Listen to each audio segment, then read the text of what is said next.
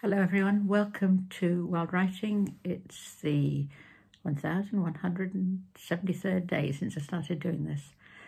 Today's poem is supposed to be about a flower, but actually it's about an animal.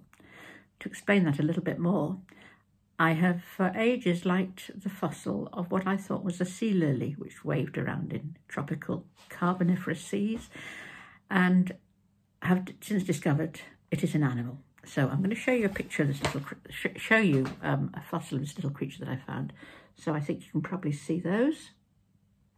And if you want to see some bigger ones, these are the biggest ones I've ever found.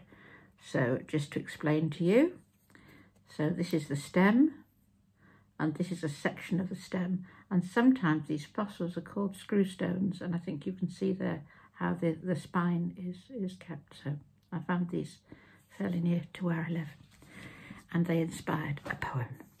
So this is it. It's supposed to be about a flower, but really about an animal. So, crinoids. I doubt you'd give me thanks if I brought you these as flowers, ancient sea lilies pressed into mud, hanging, metamorphosed in stone.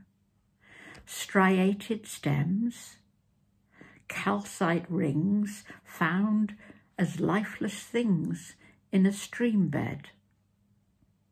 Yet, in their long ago tropical lives, swaying on currents in shallow seas, myriads of marine animals sifted these seas, offering their delicate branches like feathers in the wind, as I now offer them to you.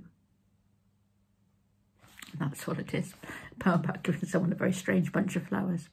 So I hope you enjoyed it, and I shall be back again in a few days with another poem, and I wish you all the best. Until then, please take care of yourselves and of others as well, as I know you will.